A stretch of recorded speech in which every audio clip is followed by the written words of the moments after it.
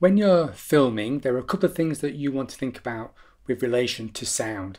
Now, if your budget allows it, I would always recommend that you get an external microphone or external sound recorder, for example.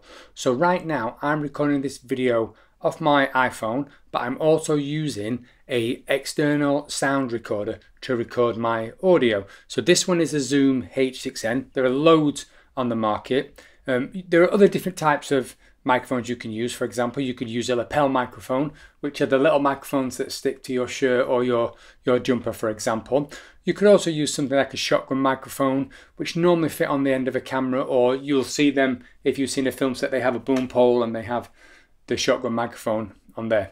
Please don't worry if you don't have any of those, because actually smartphones today have really great microphones, and I'm going to show you some tips and tricks on how you can get the best out of that anyway. So the theory when recording audio is really simple actually. The closer the microphone is to your subject, the better you're going to pick up your sound. Also, the more controlled your environment is, the better you're going to pick up clean, usable audio, for example. And that is where external microphones do come into their own a little bit, because they're designed just to be a microphone, whereas your phone is a camera. It does audio, it does emails, it even makes phone calls, for example. Again, please don't worry about it, because we are going to look at creating audio just off your smartphone.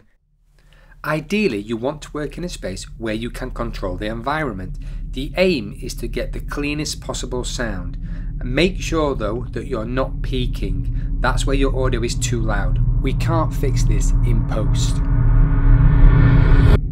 The other aspect of sound is to enhance the narrative, not just to capture the voice. Although this is the main focus when filming interviews, if you're making a short narrative film or a promo, you may want to think about layering up your audio in post-production. To save on fuel, Scrooge climbed the bare wooden stairs to his bedchamber.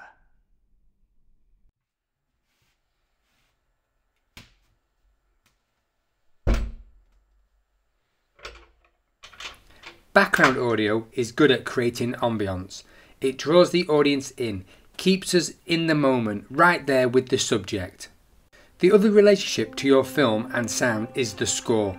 This adds a dynamic and can detract from any audio issues. So if you haven't quite captured perfect audio, adding a score underneath can take that away a little bit.